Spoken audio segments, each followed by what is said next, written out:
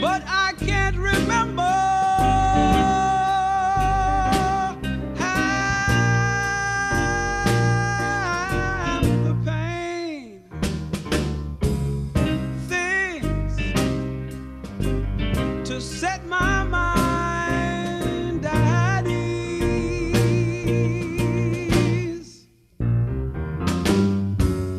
'cause I know we're out here just searching, struggling, struggling, as I am for peace. Echoes, echoes of another world.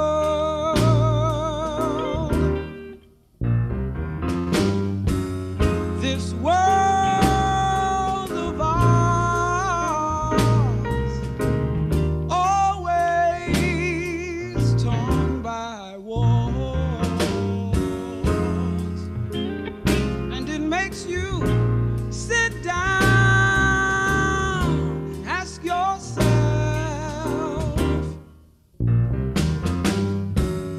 just what am I living for?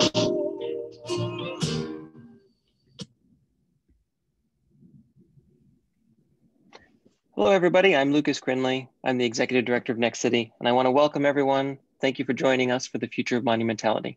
This is our second day of conversation focusing on alternatives to monumentality.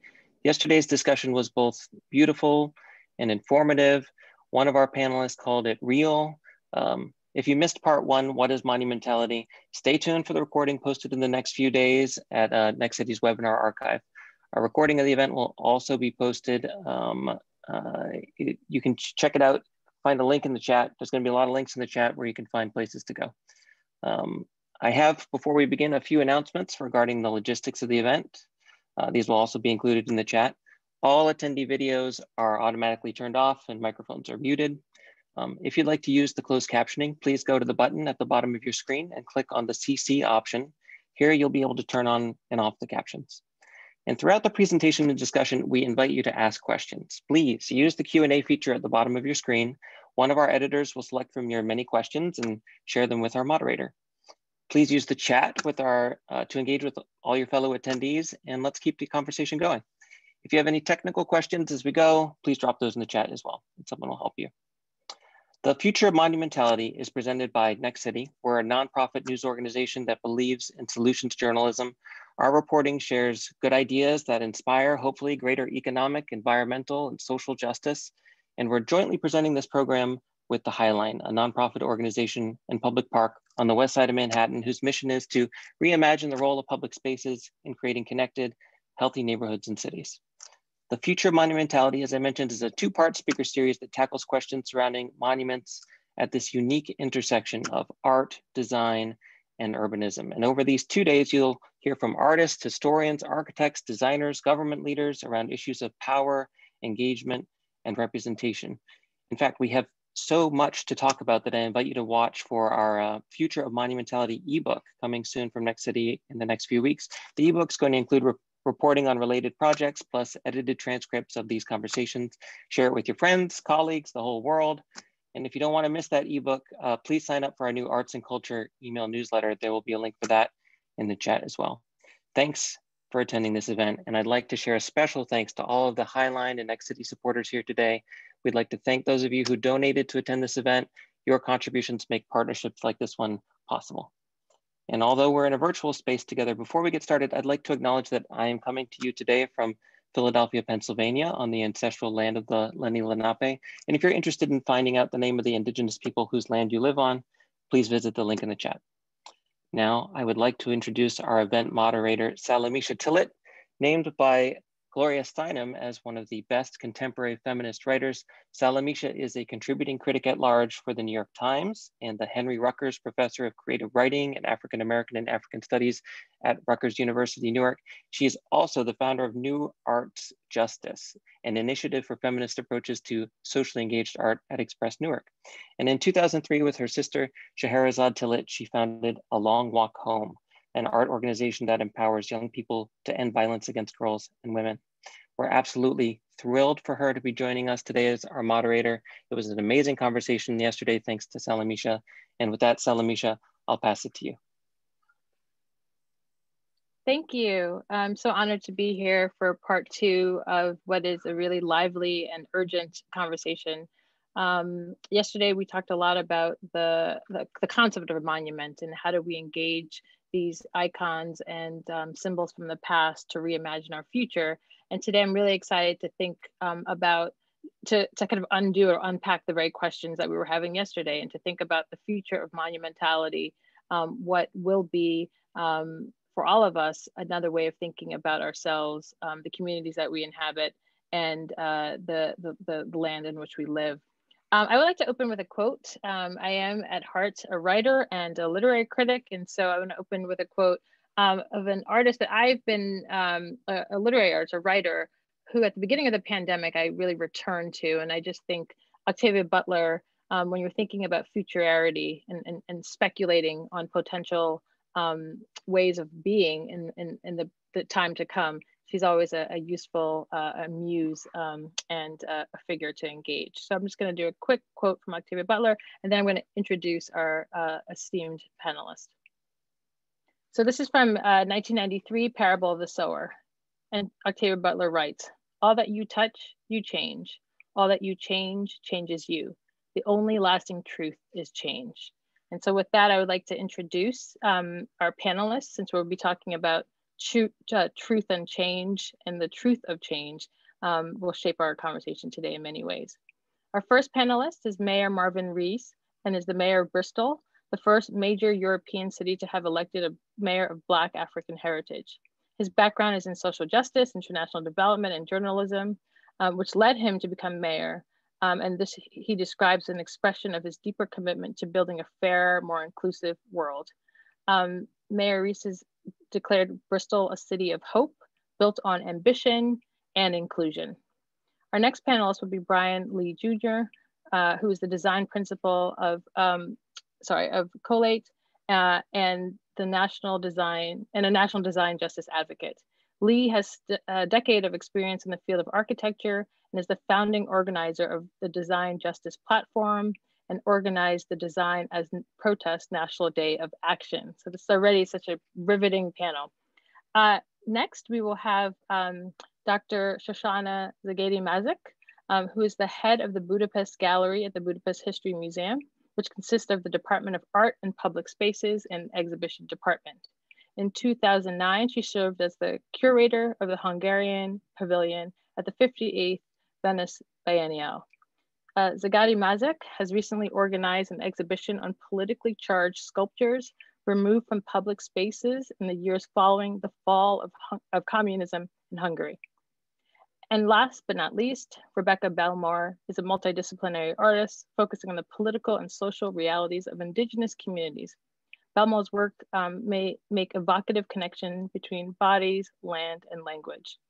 And she's a member of the Lac-Sul First Nation and has shown her work throughout Canada and internationally.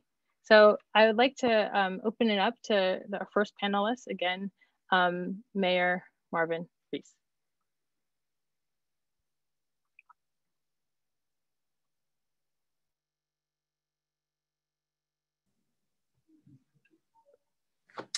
Hello. My video's not coming on, but that might not be a bad thing, I guess. It's on now.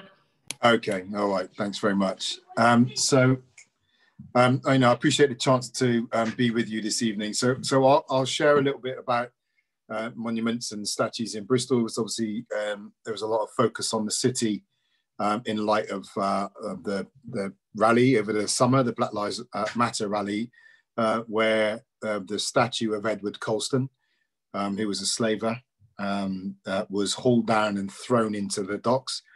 And just to say, I was very clear in my interviews from the start, because there was a trick question put to me by the journos with me being a mayor, was what do I think of it? And what I shared was that I am descended from enslaved Africans. My father came to the UK from Jamaica as a 12-year-old, and I can't find I can't pretend that I felt anything other towards the statue than absolute disdain. Even if I wasn't descended from enslaved Africans, the idea of having a statue to a slaver in the middle of my city, again, was just something that I don't think would go along with my values. At the same time, as an elected mayor of a city, I cannot condone criminal damage. And as difficult as those are to hold together, it's just something that they're just going to have to reconcile with holding together. And that's the position I communicated. This statue has become kind of really totemic within Bristol.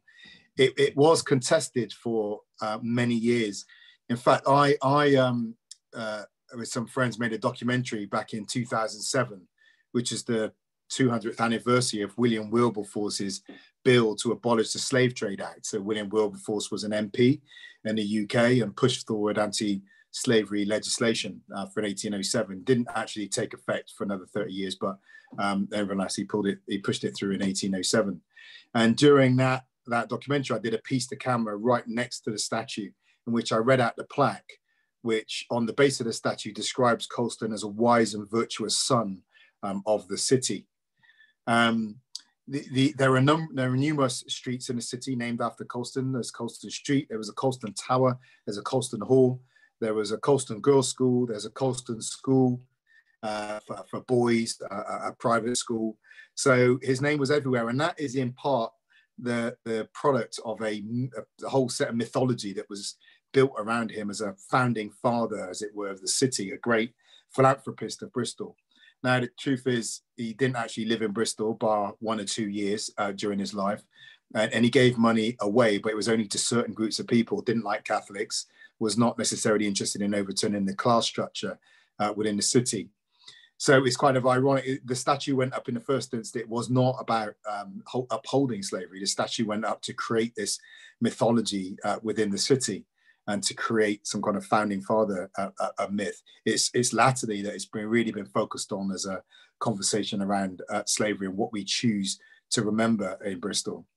So the statue was pulled down and thrown in the harbour, which I said was a piece of poetic justice, because it was that very harbour that Colston ships would have docked as they were going to head off on that first leg of what's called the triangular trade, with ships taking manufactured products to Africa, and then from Africa to the Americas and the Caribbean with people, and then bringing raw materials back to the UK, which is why it was such a profitable business, because the ships were never empty, and it made a lot of money for Bristol merchants.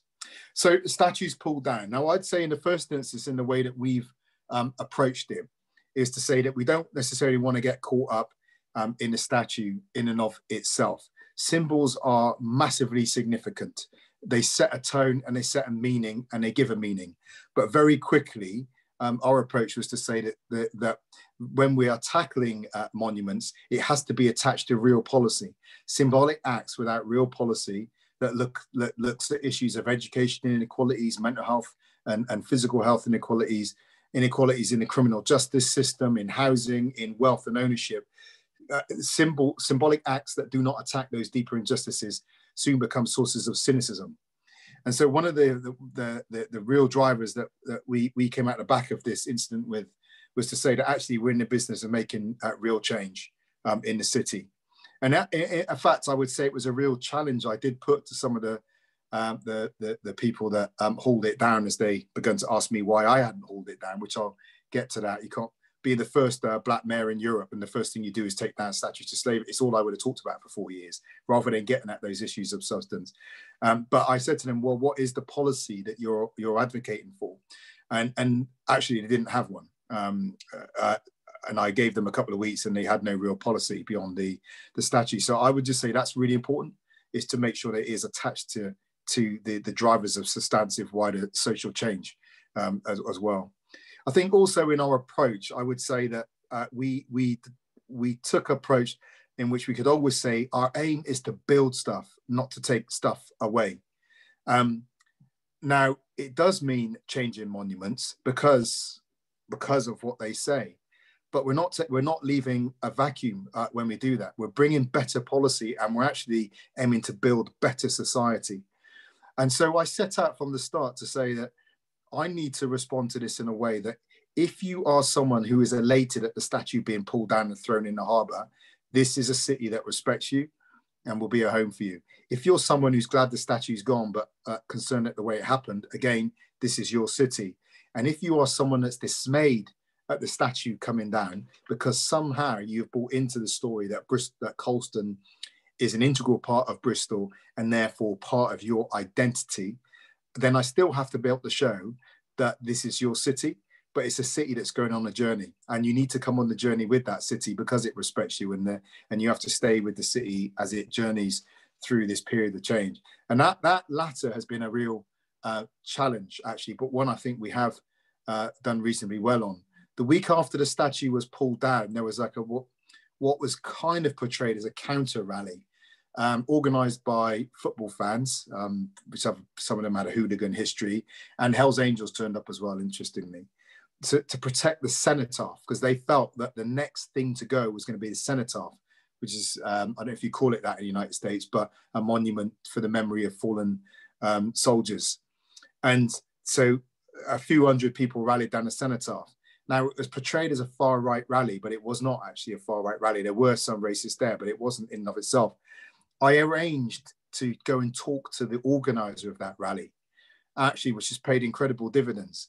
And I asked him, well, what was going on for him? And interestingly, he said, we don't mind statue going away, but what we're concerned about is losing our city. And I saw a mix of issues there that if we can deal with that issue of what monuments mean to everyone, begin to bust some of the mythology that's around them and what they actually mean, then it creates space for a conversation in which we can collectively decide to move them. If we, and we walk this tightrope. We can't go at the pace of the slowest, but we need to take people with us. And that's the tightrope we've been trying to walk in the city, which is why it's been so important for us to reach out. Now, in the name of that, we've also set up in the city a Bristol History Commission. And we've pulled together a bunch of historians. And the point of this History Commission is to tell the full story of Bristol. Our feeling was that the approach to our monuments was based on different understandings of what the monuments meant, different truths, as it were, alternative facts, you might say, if the Trumpian era. And our point was, can we come to a common understanding of what Bristol is, how it come to be that city, reveal the stories of real heroes from Bristol, be they trade unionists fighting for dockers' rights, suffragettes fighting for women's rights, abolitionists, again, fighting for the end of slavery and equality. And with that fuller understanding of who we are, bring the city to a more mature conversation around, well, does someone like Colston fit with who we are? Is he still, if you know this fuller story, is he still what you say he is in terms of someone that captures the spirit of the city or what we want the city to stand for? And that's the journey we've just started out on, really unearthing that fuller story of the city. We'll be pulling together community groups to contribute their own local contributions to that fuller storytelling. Just yesterday, I had a talk with Sadiq Khan, the Mayor of London, his two deputy mayors who have started a similar process in the United States in London, to tell that fuller story, because obviously they have many more monuments. People like Churchill, who was a racist, at the same time, he was a war hero, right? But to not be afraid of those complexities, but to put those complexities of those individuals in full public gaze, and then make a collective decision about what we do with those public spaces. But making them welcoming to all Bristolians, building community and building society is what we've tried to keep a laser-like focus on. Thank you. Thank you. We're going to switch over to Brian now.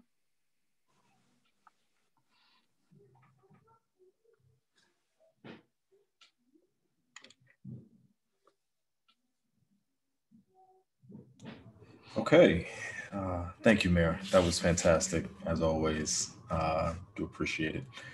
I'm going to talk a little bit about a project that some of you may know, some of you may not, but in New Orleans, over the last 6 years, at least in its most recent incarnation, we've been seeking to remove racist monuments from the landscape of the city, not simply, as the mayor talked about, just as a response to symbols, but more broadly as a response to the systems that are represented by those symbols. So in 2015, on the backs of 30 years of activism and advocacy on the ground around monuments, and 30 years before that, so 60 total years of people advocating for racist monuments to be removed from the landscape, we started a project called Paper Monuments. There were other organizations on the ground who were doing work as well, but this was a cultural organizing effort that was specifically geared at a public planning process to activate the voice of communities, not just in response to what existed, but what were the speculative futures that might be possible if we rallied around what stories and narratives we wanted to hold valuable moving forward. So the basic theory is just simply that form follows the fiction that we tell ourselves. It's the narratives, the stories that relate and map to the kind of cultural considerations of place. And this project and this process wanted to live into that theory at its best. So the context, again, there were those over the course of our time from 2015 to mid to late 2017 that were clearly on the wrong side of history, some on the right side of history. And as the trajectory became clear for those on the wrong side of history, you saw the joy get a little bit more palpable for those on the right side of history.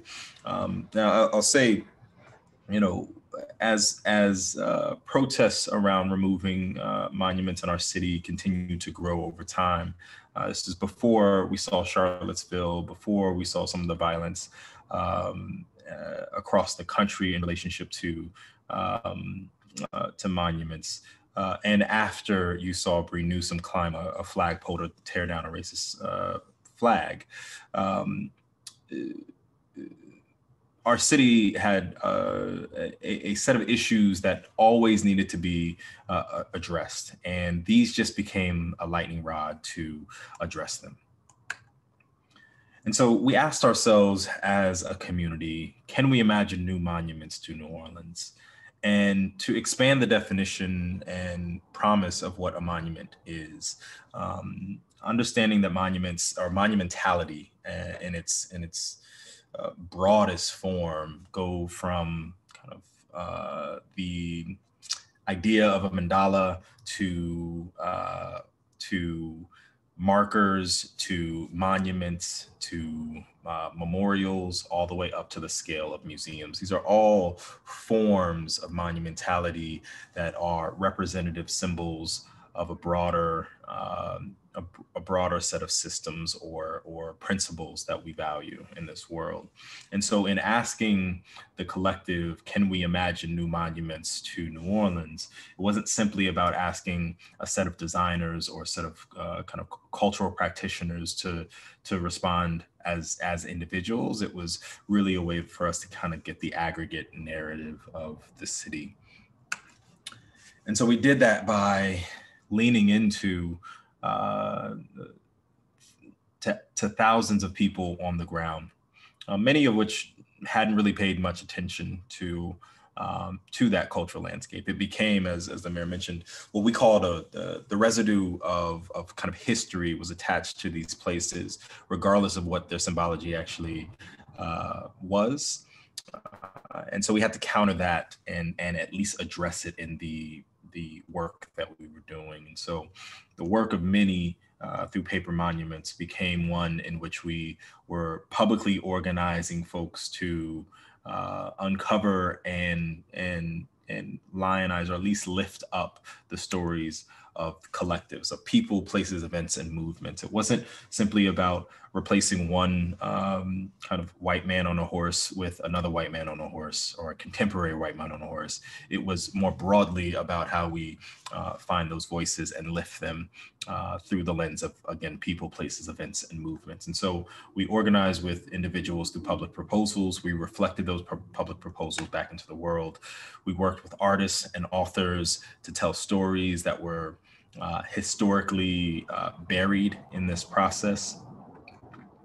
And so in total, we were able to produce around 50 different pieces of art that makes contemporary artwork with stories and narratives from academics and community authors and historians around the city, sharing out these bright, colorful, beautiful pieces of work, mostly from almost entirely from New Orleans artists and writers, and put them in public. These became a part of the lexicon for a few years, in which people referenced both in school and in public. We ran a public process in which we did what we called framing histories, and allowed these to exist across as stumble-upons across the entire city. And so as people walked around the city, they would see these pieces in relationship to sites that were proximate to where some of these events, where some of these people, where some of these movements lived or framed themselves. One of the ways and one of the reasons we did this was in large part because our stories, our narratives, these things that we hold to be so a part of the DNA of our cultural story, is that over time, whether people, environmental, political considerations affect the way stories are told. And so you see in the Sassy Servants, the Belligerent Bridget's poster, you see this idea that, you know, one might post something or one might hold a story to be true, but over time, those stories get shrouded, the words get obfuscated. And we have to reconcile that as communities. These stories are not static, they are dynamic by their very nature. Even though we believe that truth exists in a moment, it truly is something that exists along a timeline, and we have to be able to reference that. And so I want to tell you just a couple stories real quick before I get into the meat of what we did. I know we only have a few minutes, but a couple reasons why this is so important from the cultural organizing side of things. You know, there was a poster, The Desire Standoff, which is an extremely important moment in New Orleans history, where we saw the Black Panther Party face off or be assaulted by the state police, state and local police. Over 200 police officers and a tank showed up to a cultural center for the Black Panther Party in the 9th Ward, and shot hundreds and hundreds of bullets through this space. Now, because they were able to understand that there were young people there that day, they were feeding people from the free breakfast program. One of the things that happens is that when we tell these stories and we tell them publicly, a gentleman who was there, who was one of the young people being served breakfast, who worked for the city in his 50s now, he was able to stand here. He saw this poster, he connected with it, and essentially stood out and was a public docent to this project for months on end. And he served as a contemporary reference to a particular moment in time for the city that is, again, lost to history if we're not able to publicly declare both the triumphs and traumas of place. Second is Dorothy Mae Taylor, who helped to desegregate New Orleans, Mardi Gras, and we saw that in 1992. Right. This poster was found by her family. Her family saw this posted. They took a picture, they made T-shirts, and they still go to City Hall to this day to continue her legacy. So I think these are important things. So they're not just stories that are buried, they're still active constituent stories that are a part of the fabric of our city. And so we think about how that works to challenge, to establish a project framework that served to collect posters and proposals, that restores the complexity of narratives in our environment, that leverages the existing systems that we communicate with throughout our existence in this city, that uses transit systems as a means to connect with folks who are generally disconnected or disinherited from the process of city building or city making or city shaping. To connect to civic infrastructure like libraries, we made sure that the poster distribution pathway was through the public library. We created newspapers that made this information accessible at all times, giving over 20,000 newspapers out to the public. We use cultural institutions to kind of spread the word. We talked to schools and universities. And we occupied public space in the name of justice, in the name of reverence to these narratives, both the historic narratives, but the narratives of contemporary, of the people who exist in this city now, those who can tell stories about the past, but also can tell the stories of their own engagement with this city. And so in doing so, both in the public forums and in public proposals, we asked about culture and how that was referential and how that might be seen and referenced in our work, how families influence us, how the legacy of individuals in the city can be demonstrably shown, how women who anchor the history and stories of this city and so much of this nation are revered. And then we started to imagine what that might look like in total, whether that's the lighthearted, where there's a gramophone on top of a former pedestal for a monument, or the more somber reflections on the history of enslavement in the city of New Orleans. And so I'll just leave you with the fact that speculating on a just future or speculating on monumentality through the perspective of community voice and primary community voice, not a distillation or not a disconnected version of what those stories are, is extremely important. And the ways that we move forward through monumentality are going to continue to be more refined as we start to hear those stories and hear those voices over time. So thank you very much. I appreciate it. And yeah, we'll look forward to more of this conversation. Thank you so much. I'm just gonna hand it over to Shoshana right now.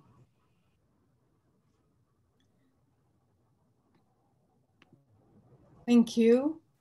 Good evening or good afternoon. And thank you for this opportunity to talk about a couple of things that my place of work is engaged in right now. I have titled my talk today, Exhibitions in the Service of Public Spaces. And my goal is to present two examples of instances when something in a public space, whether it's a customary sculptural group or a statue, or perhaps more ephemeral type memorial, has been moved indoors in the form of an exhibition for the purpose of helping us comprehend its role in the city's life.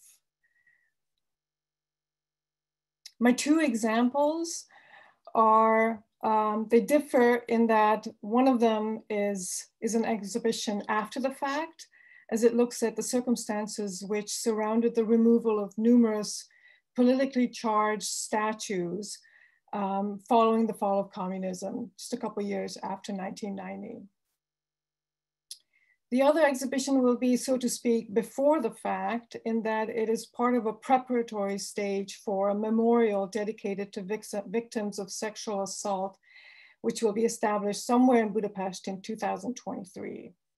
In fact, this exhibition will showcase the entries that will come in for an open call. And hopefully during the exhibition, we can have roundtable discussions that will be open to the public. And thus, in this instance, the exhibition venue will become a forum for civil societies and the general public to familiarize themselves with an ongoing project. These differences aside, there are important similarities and connections between the two exhibitions, most obviously in that both case studies are tied to the municipality of Budapest. And I emphasize this because Budapest is made up of 20 plus districts. Each of these districts have their own self-government, and they have their own policies for installing new statues. And in fact, as a result, in the past 10, 15 years, we've seen an exponential amount of statues placed out on streets and squares of Budapest. Add to this statues that are commissioned by the national government, but placed in Budapest squares. But the examples I will speak of today are monuments and memorials commissioned by the municipality of Budapest, and they are thus the property of Budapest. And I emphasize this because I think it's sometimes overlooked that these monuments are items in an inventory, not just as value, but as works of art with an intangible value, or at least according to their museum-like inventory cards. Allow me to say just a few words about the Budapest Gallery. It consists of two departments: the Department of Art and Public Spaces, while it oversees the process of putting up new statues and monuments in Budapest. The majority of its work is to basically maintain existing statues, numerous statues. Some of these go back to the Baroque era, but the majority of them are from the 20th century.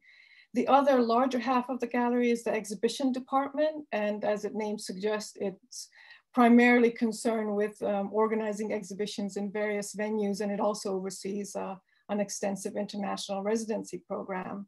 And the two projects that I'm going to talk about today are collaborations between these two departments. And they are also an illustration of how there's a heightened interest in the role of monuments in Budapest on the part of the current leadership, which was elected in 2019, and it's a coalition of opposition parties in Hungary. The current Budapest leadership changed course radically in its approach to monuments, and it is currently in the process of transforming its policies to reflect this new approach of how monuments and statues should be erected in the city. In 1990, very soon after the fall of communism, the municipality of Budapest asked the individual districts to provide a list of monuments that were erected between 1945 and 1989 that they wished to remove from their then current locations. Interestingly, there was not an overwhelming response. Many districts decided to do the job themselves, and some didn't even take the effort to reply. Some statues were not removed, but they were altered. So inscriptions that had some sort of reference to communism were taken off the statue. Today, there are 16 works in Budapest that preserve the orientation of the memory politics of the communist era.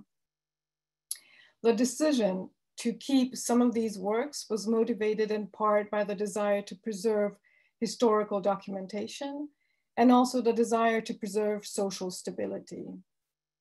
As part of the preparatory work for this exhibition, several interviews were conducted with former colleagues of the Budapest Gallery, who were art historians and engineers who oversaw the process of removing these statues from public spaces. They were asked about their memories as to how the public reacted to the removal of these statues. And they said that sometimes these removals were hailed by the public, and other times they were protests. In the case of the statue of Marx and Engels, there was a sign by a protester that was photographed, and it reads, in Hungarian, it reads, "Toppling sculptures, book burning." One of the most interesting remarks one of the interviewees made was that even in this emotionally heightened environment or circumstance, when arguably the majority of the population was keen on seeing these images of oppression go, the people charged with the task of removing these statues were still intent on treating them as works of art. Part of the reason was that in many instances, the sculptors who had sometimes reluctantly created these monuments were still alive. But the main reason was that from the very beginning, there was a plan to place these statues in a designated statue park. This statue park is called the Memento Sculpture Park, and it is found in a semi-rural district on the outskirts of Budapest, still within the city borders. And it is very popular with young tourists from the West. And although it is far from having a communist theme park-like quality like the Grutas Park in Lithuania, there is, for example, a replica of Stalin's boots, which was all that remained after the 8-meter tall statue was toppled during the 1956 revolution. This replica is not an accurate copy of the original, and thus in certain respects, it undermines the approach represented by the Budapest Gallery colleague or former colleague by treating these as works of art. Just to quickly touch on another aspect of monuments in public spaces, which is sometimes overlooked, the location of a given monument is sometimes as laden with meaning as the figure or the idea the monument represents. At the entrance of Memento Park is a statue of Marx and Engels. Originally, it stood in front of the so-called White House. So in the middle of the picture, you see the statue. On the right is the White House. It was the headquarters of the Communist Party. So in the early 1990s, the statue was removed. And 2 years ago, another statue was placed in its location. This statue is of the communist leader Imre Nagy, who turned against the party in 1956 and became the leader of the uprising and was consequently executed by the communists. His statue was originally in a location near the parliament, which is what you see in the background of the statue.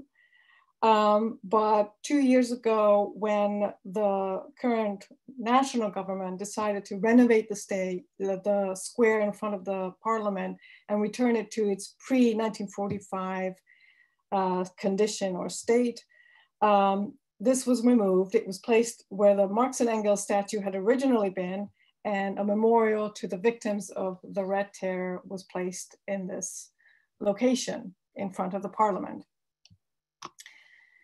Finally, let me say a few words about the other project I mentioned. In 2020, the city announced that by 2023, it would create a memorial site dedicated to victims of rape against women during wartime. This has been termed as a kind of sample project for the city's new approach to erecting monuments, to which I alluded to earlier. The final step in this long-term endeavor, in which together with the Budapest History Museum and the Budapest City Archives, and numerous scholars from the fields of gender studies, history, art history, and sociology are participating, will be perhaps an entirely ephemeral memorial.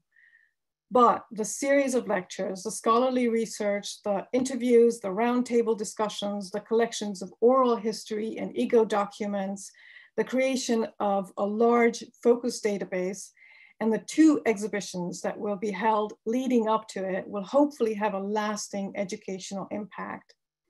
The goal is to provide a wide spectrum of sources to further a nuanced understanding of this sensitive and often overlooked aspect of war. I come from a different background than my fellow panelists. Hungary never had colonies, and one could argue that there is a prevailing narrative among Hungarians that they have been an oppressed people, ruled and dominated by various other nations over the centuries.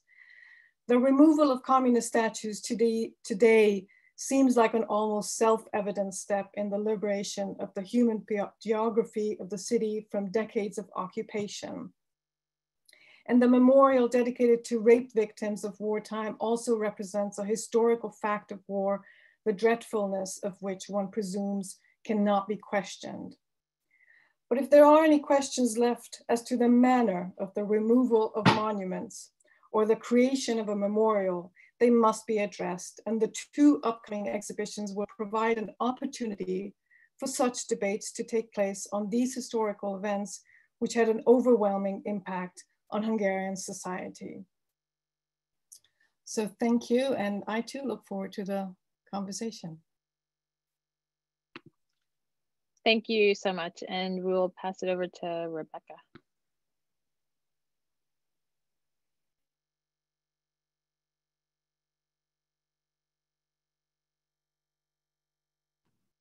Hi. Sorry about that. Just new to this material, this way of speaking. Melissa, could you please play the first video and play it twice?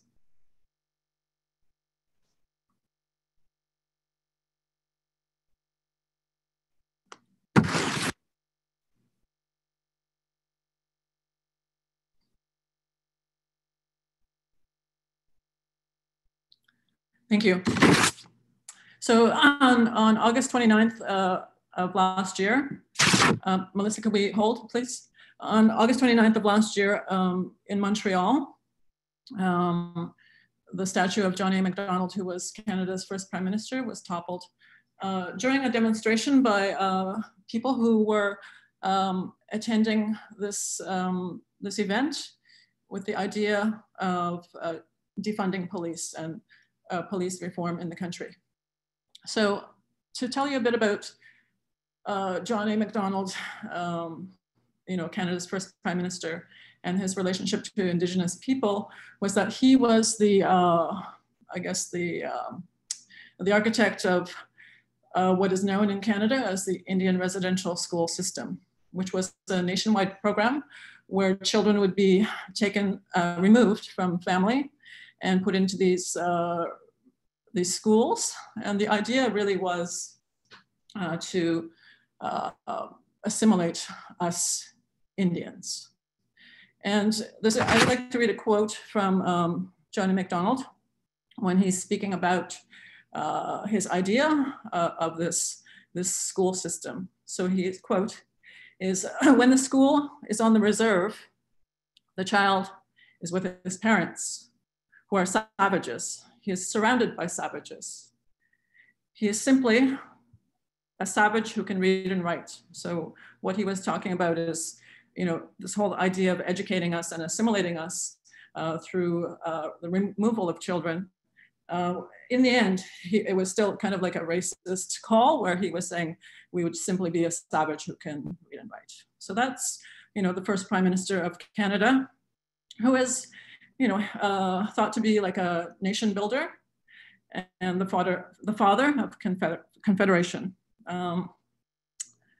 I guess, in terms of myself as a visual artist, I was very taken with the imagery, like the video of the toppling of the statue of Macdonald in Montreal just last year, and to see his head, being severed and bouncing on the sidewalk. So I guess in terms of like thinking about this monument in particular and what he represents for us Indigenous people here in Canada. Maybe you could play the next, sorry. Sorry. I find this strange, the Zoom stuff, but bear with me. So what I want to show you now is this image, which is the Manitoba Legislative Building in Winnipeg, Manitoba. And I lived there for a couple of years in the early 2000s. So I'm very familiar with this piece of architecture. And in the foreground, you can see that there's a monument, which is Queen Victoria. And so Queen Victoria was the reigning queen at the time of, the introduction of the residential school system.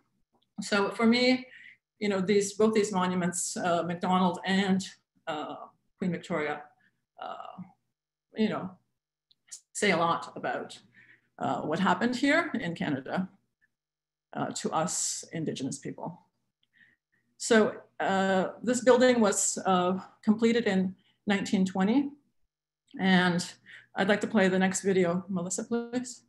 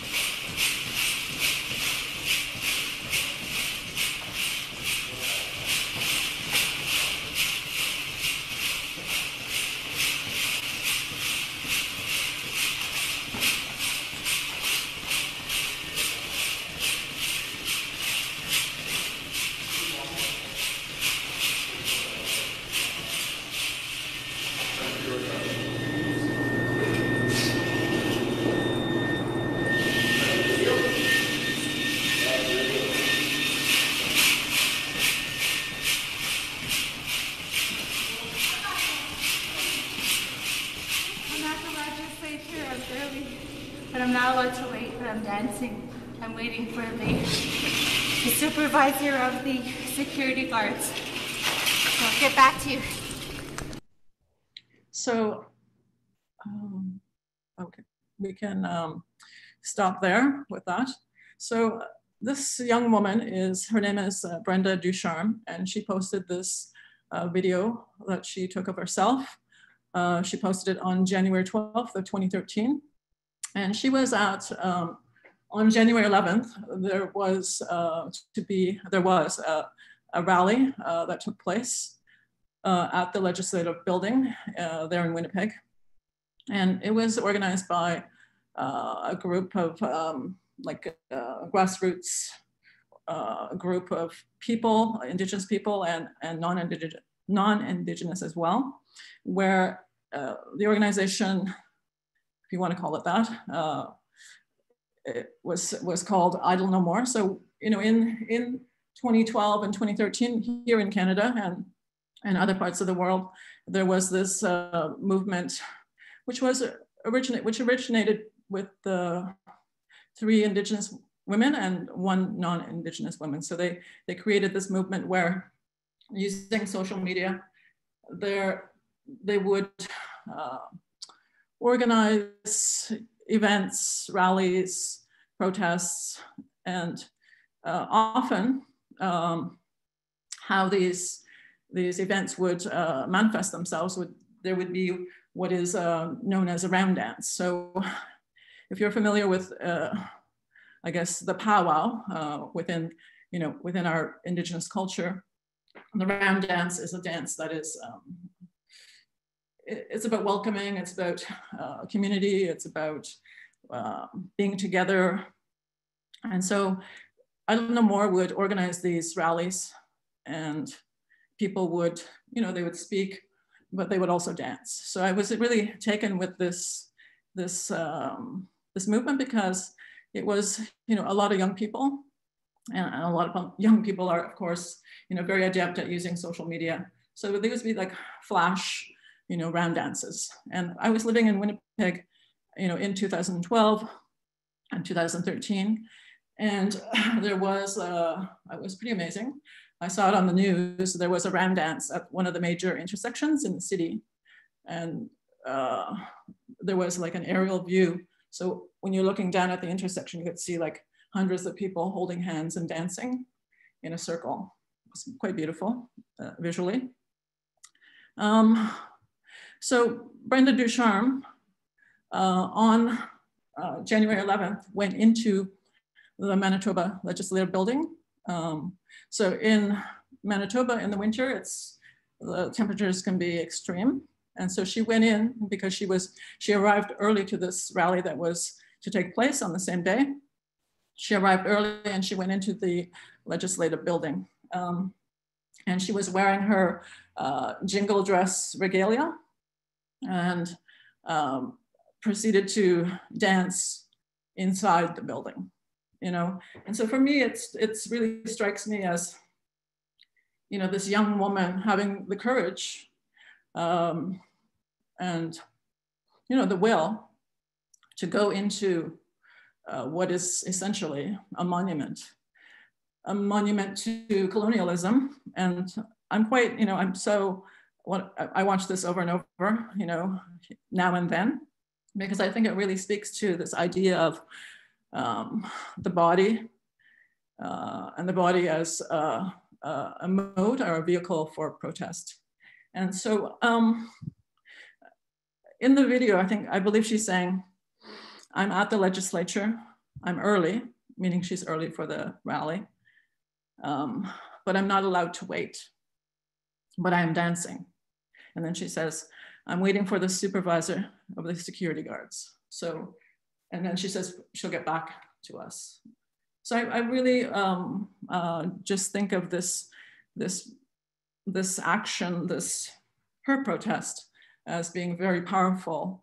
And the idea of the Indigenous female body going inside the monument. Next slide, please. Melissa. Slide, yeah.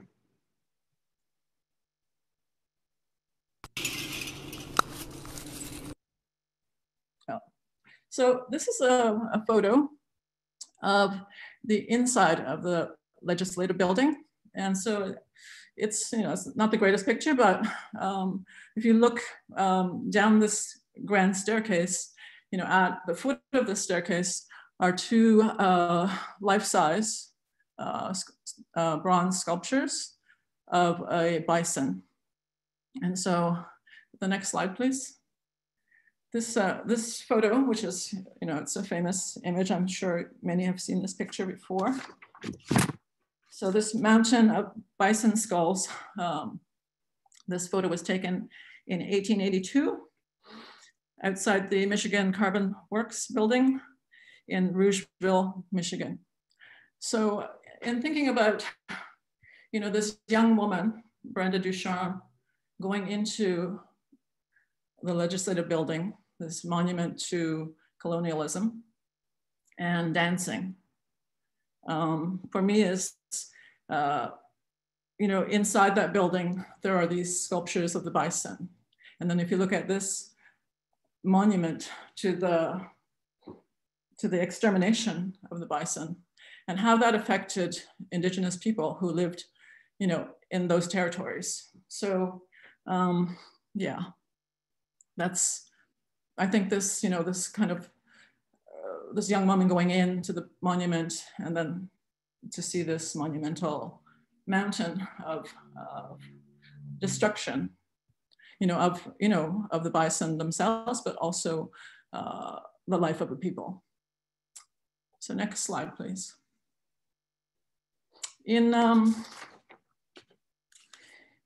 This is my work, which is titled in Ojibwe. It's Ayumi Awach, Omama Mawan. And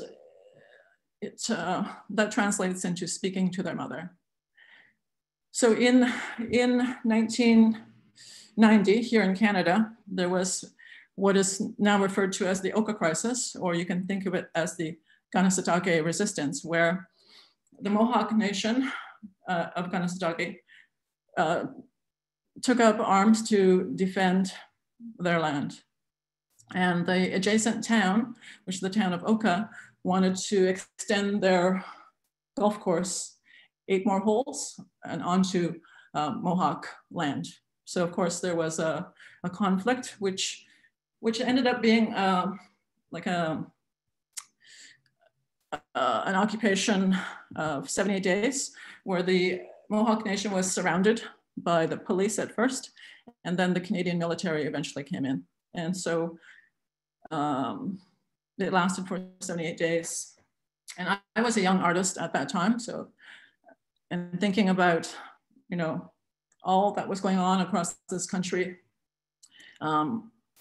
the racism that, you know, reared its ugly, you know, head that's always there, you know, waiting. And so for me, it was a very intense moment for me as an Indigenous person, and also an artist. So in 1991, I had the opportunity to go to the Banff Center in Alberta, the Banff Center for the Arts, and for a residency. And during this residency, this object was created. So I was thinking about protest, because during the Oka crisis, protests took place all across the country in support of the Mohawk Nation.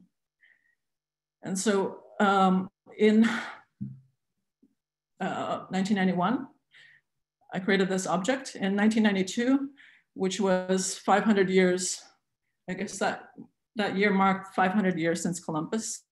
So it was really interesting. And in 1992, to take this object across the country to First Nations communities, to Indigenous communities that were on reserve, rural, or in the cities. Next slide, please. And Rebecca, I hate to interrupt you, but we do want to make sure we have time for Q&A. If we could give it one more moment or so. Thank you. Okay. So, sorry.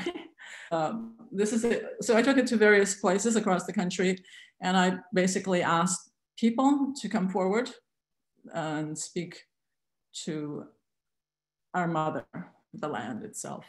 Because, you know, this work came out of a land dispute, and I think that I was interested in thinking about, you know, kind of like bypassing government and Canadians and speaking directly to the land that has known us for much longer than this country has.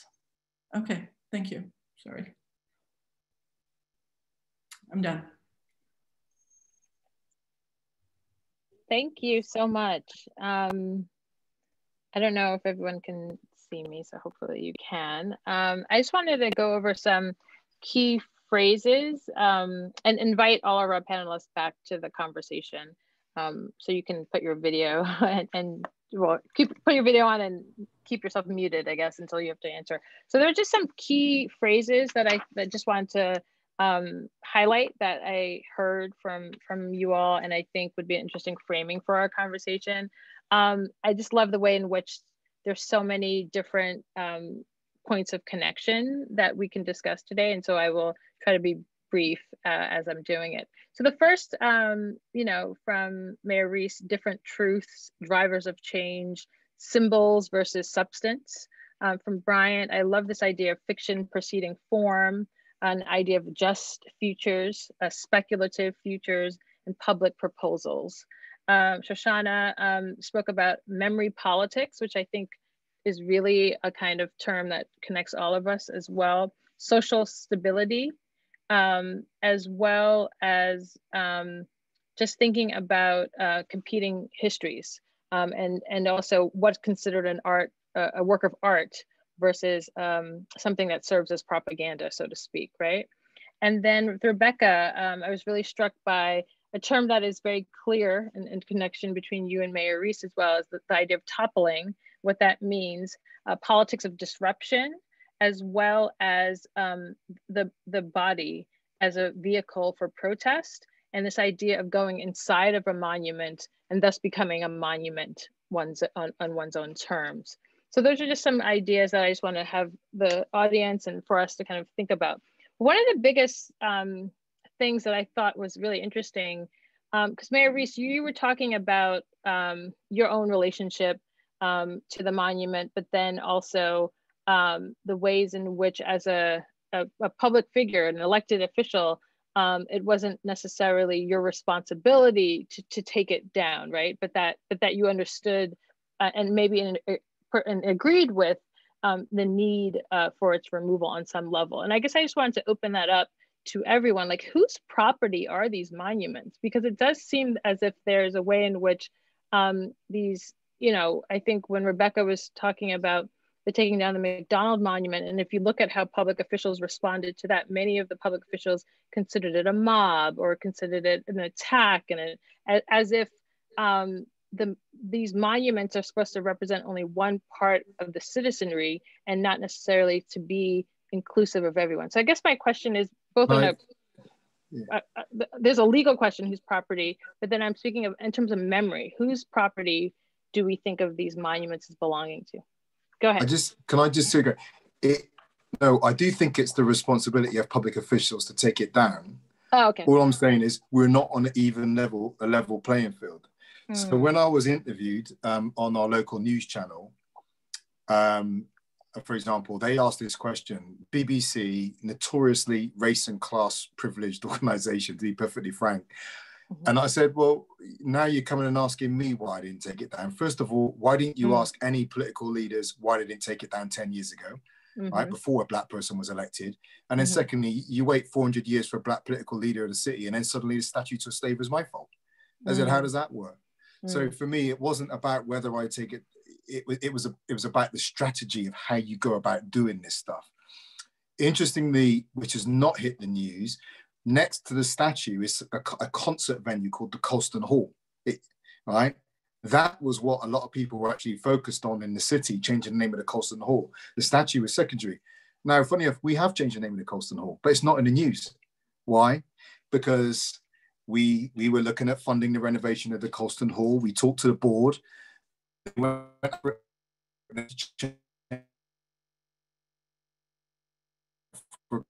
Changed the name, and they were going to announce it in March last year. But then the lockdown through COVID meant that they delayed the announcement.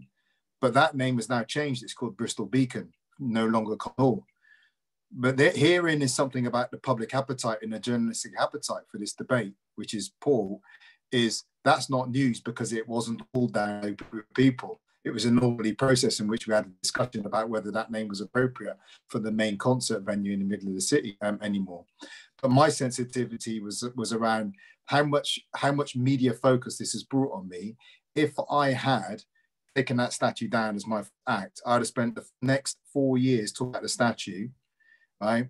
And I wouldn't have had any political capital left to build affordable homes, tackle education inequalities, to deal with criminal justice. So it's just about where I expend my political capital at what point. That's the judgment I was making. Thank you. Anyone else want to respond or add? Sorry to this. I can add just a quick, like a brief note here. I had nowhere near the kind of power structure or framing that the mayor has, but I worked for the city for a few years in a quasi-governmental agency as the civic design director. And so a couple things about who owns statues, I think is an extremely important question. One is that, for me as a Black man in a city of New Orleans, 60% African-American, Robert E. Lee was the highest statue in our city for 120 some odd years. Now, I've had people ask me whether or not descendants of Robert E. Lee, or I was a descendant of Robert E. Lee, as my last name is Lee. So there's like there's like when we talk about like ownership, there's like a sordid connection between ownership of humans as well and ownership of land that I think wants to be kind of brought up in terms of the lionization and elevation of specifically of slaveholders in the United States. Now, from a political kind of standpoint, we dealt with two things. First, there's art is completely undervalued in the States, and so funding for the arts, specifically maintenance for the arts, is pretty much off the table in most spaces. Now there are about 150 cities that invested in a really strong way, and that's solid. But ultimately, what we faced was that the city did not know where who within the city owned the property.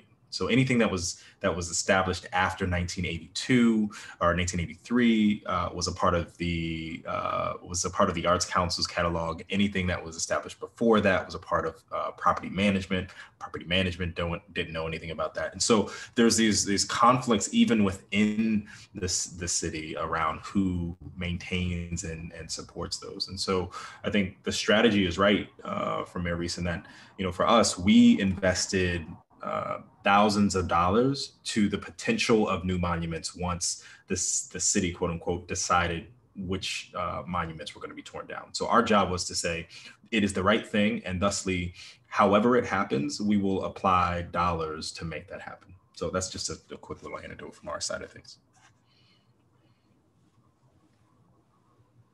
Okay.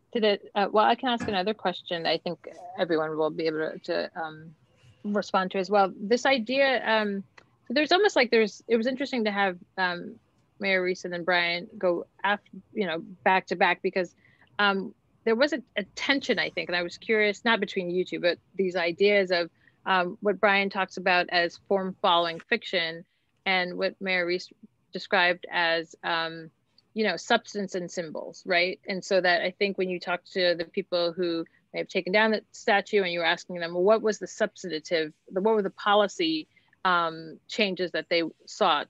And for some of those people, I imagine it was simply taking down the statue itself meant it created a possibility for certain sorts of policies to come into place. And so I guess I wanted to talk to everyone about, and then also Shoshana, as you talked about, what's considered a work of art versus something that's seen as an oppressive symbol from the past. And so this connection between art as both a driver of change and then art being the thing that may be in lieu of policy, right? Like this tension that we have. I was curious, how do you all, as people who are, and then also Rebecca, I thought it was really powerful to have, the young woman that you showed us that was occupying the site of municipal power as both an alternative to various ways to the McDonald's statue on some level, but also just another way of thinking about democracy and citizenship and belonging and occupation. So my big question, I guess, is there a tension between art as a driver of change and art being the change itself? And so I wonder how you all think about this, because it's something I spend much of my time trying to think through this question as well as an administrator and as an artist and activist.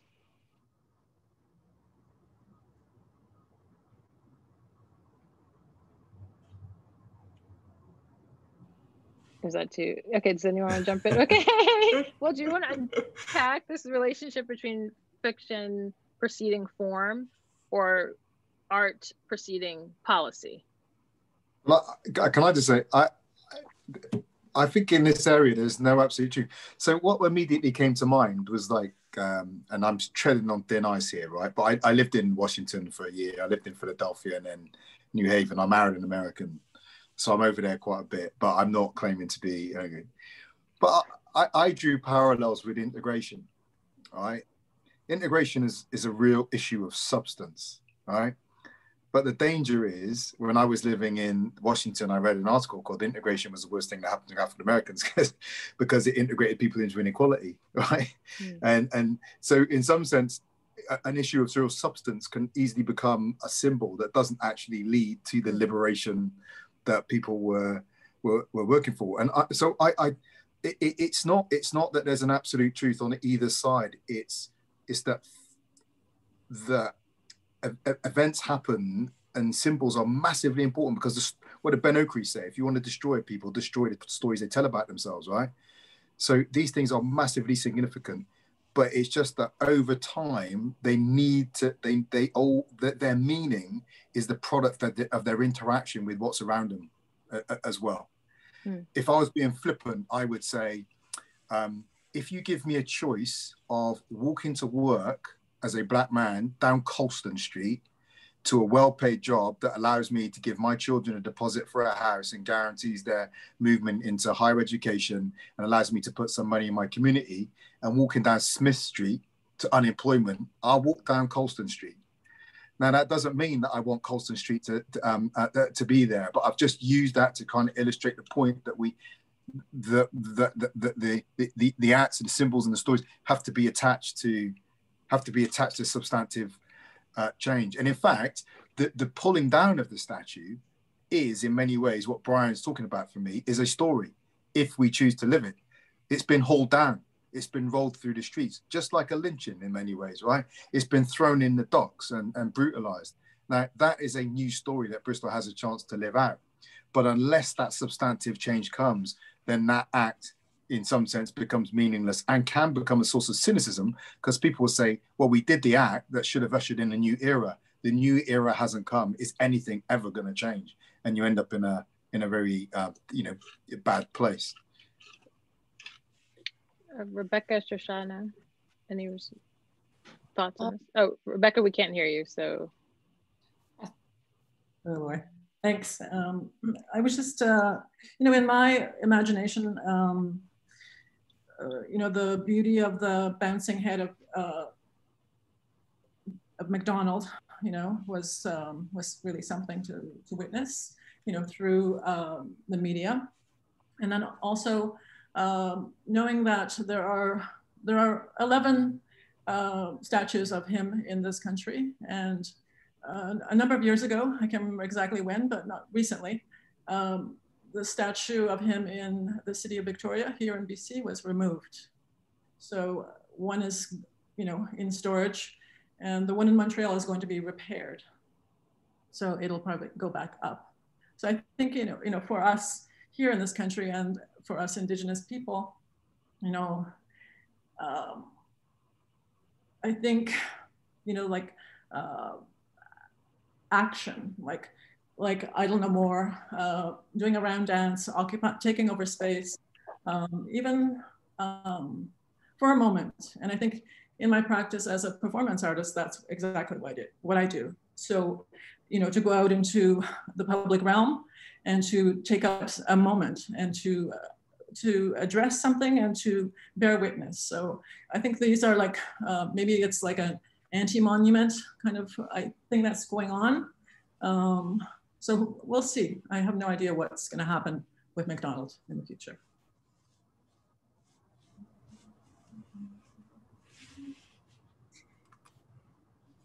I think the Hungarian examples that I spoke about, they are very complex in the sense that some of these statues were done by artists who didn't necessarily agree with the then current communist or socialist regime, but they were forced, maybe only financially, but they were forced into creating these monuments. And there are some monuments which the artists later on, after the fall of communism, have talked about how they, they try to sneak in criticism about the regime. But nevertheless, when an artist creates something, it's a work of art, and a work of art definitely has the power to change. The question is, when something is out in a public space, it's not just a work of art. It also is a dominant. It's a symbol, a very dominant symbol of something. So that's where I think the danger lies. And I think an okay solution for that is by putting them somewhere in a designated spot where they can serve education, they can serve documentation of a previous era or a previous system of values for later generations.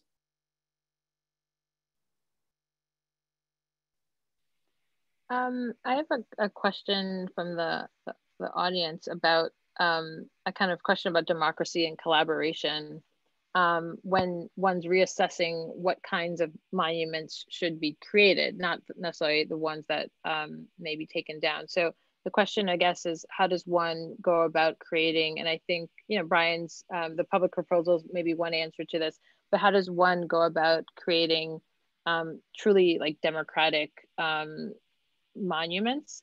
And then I would ask that, one of the things, so we took the mayor of Newark, New Jersey, Raz Baraka, he approved of taking down of the Columbus statue here, and I was there that night, and I had no idea how liberating watching that would be, right? Like, you just don't know. And I think if no one has experienced the taking down of a statue that's lorded over them for so long, that's been a symbol of oppression, you actually, you can't experience or don't understand why this is such a phenomenon, truly. But the question is, so one, are there ways of creating democratic, collaborative imaginations or ways of making new monuments? And then also, are there ways of creating new points of identification? So the mayor, when you talked about the group of people who were creating what was perceived as a counter protest, and they were worried about losing their city. And for me, it's always been interesting that some Italian Americans overly identify with Columbus. Like, there are so many other maybe better figures to identify with, and yet there's this myth that to be Italian American, one has to overly identify with Columbus. And I wonder if there are ways of creating new points of identification for people who feel like they're losing their history or losing their culture with these new monuments as well. So anyone can answer that. Or maybe that's just not what we should be thinking about. Go on, Brian. I was just going to say that, so two notes. One is that, like, you know, I think the biggest problem with the kind of false narratives of distant past allow for those who are hungry for narratives. We are as a people, we are hungry for stories because they tell us, they guide us in small ways on our next step. And if we create a vacuum of narratives that can shape out a more rounded worldview, it is evident and it's very clear that people will attach to violent myths, or they will attach the narratives that allow them to move forward, regardless of whether or not they are violent.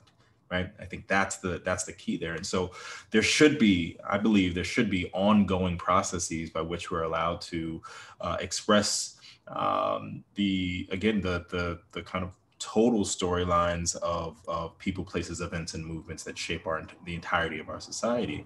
And I think that's extremely important in this work.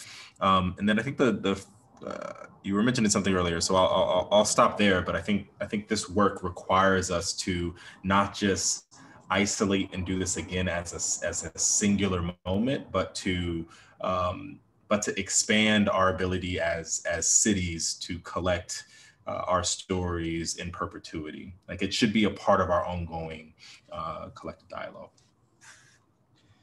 Can I just add that as well? One of the points I've been making repeatedly is we shouldn't be afraid of contradiction and hypocrisy within our narratives. I said, I'm a fallen human being just like everyone else. I'm full of my own internal contradictions and hypocrisies. In my city, you have 500,000 people. If you put 500,000 people in a spot of land and give them 2,000 years of history, you don't think there's going to be any hypocrisy, contradiction? That's what it means to be human. One of the problems is that people have wanted to have no criticism of their heroes. They've wanted to not know about any of their flaws. And again, one of the things about having historians leading on our history commission is that we're saying this is perfectly normal. This is not about trying to make anyone feel guilty. This is about doing good quality history and not being naive and childish. Now, actually, in the process of that, if we open up the doors to people actually beginning to deal with the complexity of some individuals, there may come a time when they say, do you know what? This complexity's crossed the line now. This person is no longer the kind of person we want to associate with. One of the appeals I've made in the city is, if you want to have the statue of Colston up, right? I can't change your heart to have that desire, but let's at least do it honestly. Let's be honest about saying you're prepared to overlook the fact that he's a slave trader, 80,000 African men, women, and children made his money, and you're prepared to overlook that. You know, I'm not going to rag on you about it, but let's just be honest about that history. And that's one of the problems. It's alternative facts. It's a dishonesty. It's a fear of contradiction and hypocrisy that has stunted our ability to go on that journey that we said is that constant journey that we just heard. I think we need to be on.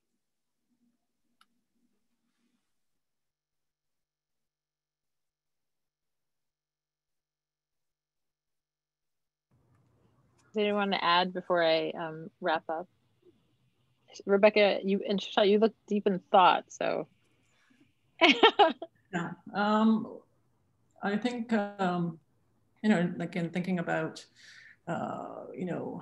creating new monuments, getting rid of old monuments, I just somehow, maybe it'll be like an ongoing process that has to shed and move forward, and then shed again and move forward. So it's like, where are we going to end up, and how many monuments do we need?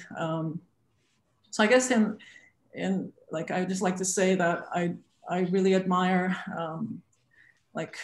movements like Occupy, Idle No More, because I think it's the idea of I guess being in the moment and being together and articulating ideas and speaking and occupying space and time and marking history through the body. So maybe I'm not sure about monuments and their, their function, their long-term function. I agree with you. I think at the point where a monument becomes a physical, something big, it has a danger of,